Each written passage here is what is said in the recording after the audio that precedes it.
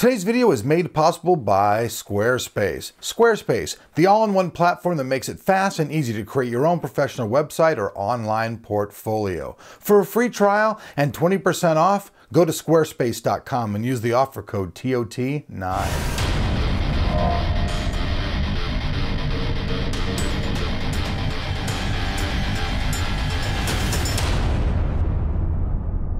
All right, folks, it's 12 midnight. Instead of sleeping and getting my beauty sleep, I'm up bringing you guys a review of the all-new Ivy Bridge i7-4960 Extreme CPU. That's right. For those fans out there who like really high-end stuff, this is the highest end you can ever get. So with that said, with no more bullshit, let's jump in and let's start talking about today's video. The new Ivy Bridge i7-4960X is a 6-core, 12-thread CPU that comes fully unlocked with a core clock of 3.6 GHz and a boost clock of 4.0 GHz. This is all done by Intel's Turbo Boost 2.0 technology, which also enables automatic overclocking. And with hyperthreading technology, 12 threads become available, increasing performance across the board with apps that can use multi-thread technology. The i7-4960X has 15 megabytes of cache and has an integrated memory controller that sports quad-channel DDR3 at 1866 MHz,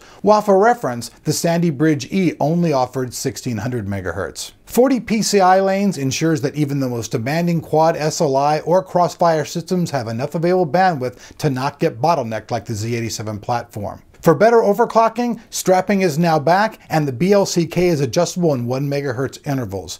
You can also individually control the voltage of each core, and with Intel's new Extreme Tuning utility, you can easily see each element of the CPU. All current X79 motherboards will work with Ivy Bridge E with a simple BIOS flash, and with XMP 1.3 profiles, you can have your memory automatically set to its best performance values. Those are all the main features. If you guys want to get more in-depth about this, please click right here or check out the link below in the description where I have the full-blown review where we talk about all 3 different SKUs of the new Ivy Bridge E. With that said, let's now jump in, check out the benchmarks, and rock out to the benchmark song.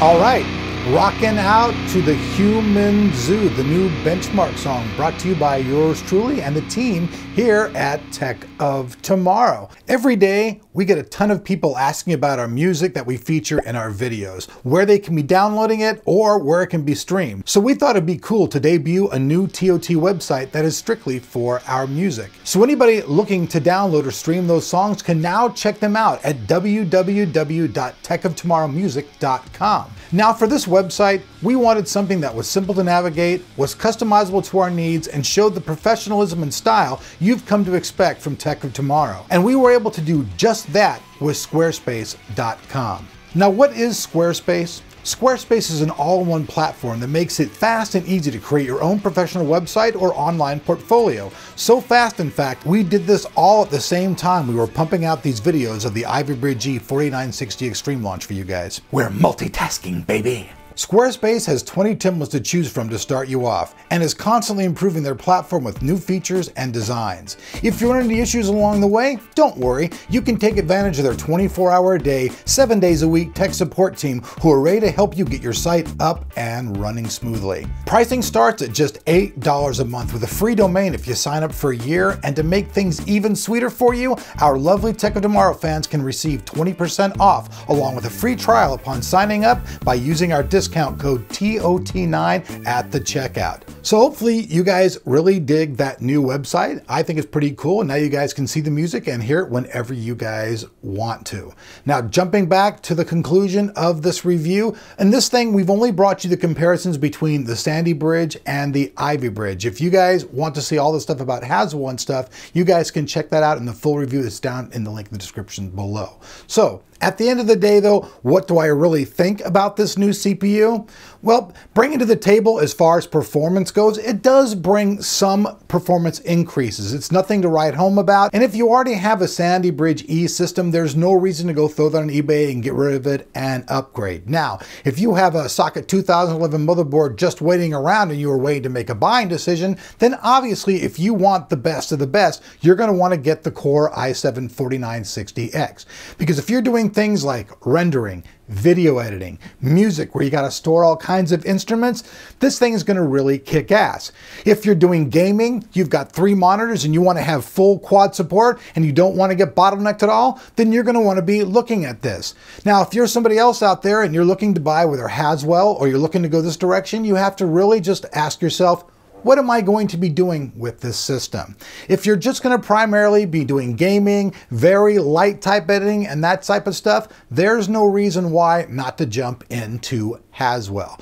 Now, if you're somebody who uses your system and you want to make money off your system, meaning that you need to save time by having awesome productivity, then this is what you're really going to want to be looking for. Out of all the platforms that Intel has, the high-end desktop platform is for those people who use their systems for productivity, editing, doing that type of stuff. I mean, think about it. The more memory support you have, high processor, all those open lanes, when you're going in and you're going to take a bunch of 3D modeling and stuff and you're going to render that stuff out, the better the system, the faster it's going to be getting done. And with all the features that you get with the new Ivy Bridge E, that's where this really, really shines. And plus, for you Mac guys out there, you guys all know that when the new little trash can Mac Pro comes out, it's going to contain this CPU. So if you guys are into the Intel platform, but you like your software brought to you on the Mac side, all you have to do is hold out for a little bit longer and that Shiznick's going to be hitting the market. So there you guys have it. Now, this CPU is going to come to market at about $990. I know people are going to scream, yell, scream and yell, scream and yell, but I'm going to tell you right now, you guys know we bought that FX 9590 CPU, okay? It actually cost almost the identical amount as this CPU. And I'm going to tell you right now, you'll see there's no comparison at all. No way at all. This CPU eats it up, spits it out, and would make AMD want to go crawling home just going, what happened here? But that's a whole nother can of wax. So at the end of the day, folks, if you're going to jump into something and you're somebody who wants productivity, this might be the system you want to look for. 1080p gaming, save yourself some money, get Haswell. Also, you guys want to see the full in-depth review, scores against Haswell, and more in-depth information, then check out that link down there below the like button in the description box where we'll have all that stuff for you. So for those people who like to read, you'll be in on it. We also have more videos. We'll be bringing you our test systems, and then we'll be bringing you another video of Haswell versus Ivy Bridge E. I'm Elric. Thanks for staying up in the middle of the night with me and seeing these videos. I'm off to get a little bit of sleep.